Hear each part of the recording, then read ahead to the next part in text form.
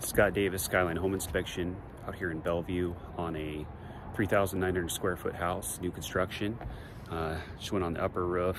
You know, there's little things I look for with a home inspection.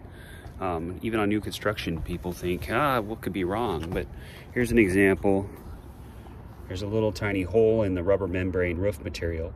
So, you know, you get a slow leak there. This material is also, you know, it's pretty easy to walk on when it's dry, but it gets super slick when it's wet. Especially gets pollen and dust and debris on the roof. So you want to be really wary about walking on even a flat roof like this. So anyways, have a good day.